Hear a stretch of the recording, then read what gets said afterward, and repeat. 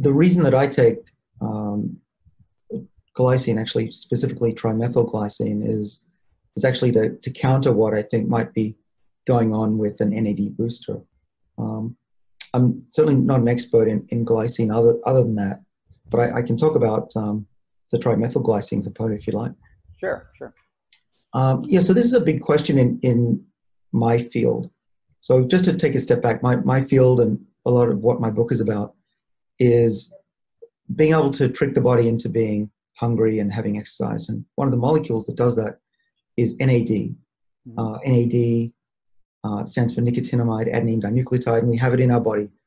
As we exercise, as we get hungry, it goes up. As we get older, it goes down. And it's needed for life. It's also needed for turning on these defensive enzymes that we work on called sirtuins.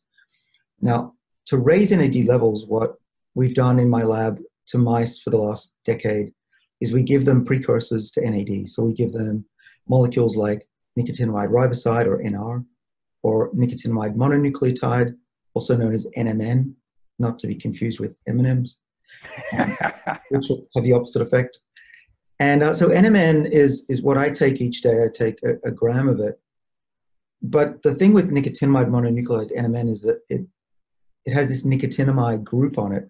It hangs off the main part of the chemical, and it's the first bond to break. And so we see in animals and even in humans that the levels of nicotinamide go up quite rapidly after taking NMN or NR.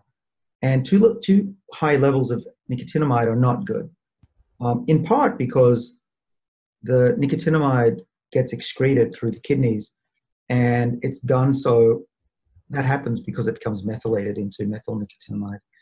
And methylnicotinamide has been used for years as a marker of all sorts of things, including, at least experimentally, for Parkinson's disease. But the concern that's being talked about in social media especially is this drain of methylnicotinamide a problem? The methyl groups are needed for the body. We need methyl for a whole range of things, including antioxidants. And so as a precaution, I take trimethylglycine so that I continue to give my body a source of methyl groups. Now, I don't know if that's true. People ask me all the time. I take it as a precaution because I know that trimethylglycine is not going to hurt me. Glycine is good, as you mentioned, Joe. And the other thing is trimethylglycine is also known as betaine, which on human cells is very good for them, including protecting them against stress. So I don't see any downside. It's not an expensive molecule.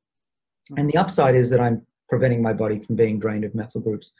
But the reason that I can't say for sure that it's necessary, actually, is that our bodies can make methyl groups. There's a whole pathway. In fact, I did a PhD on it when I was in Australia 30 years ago.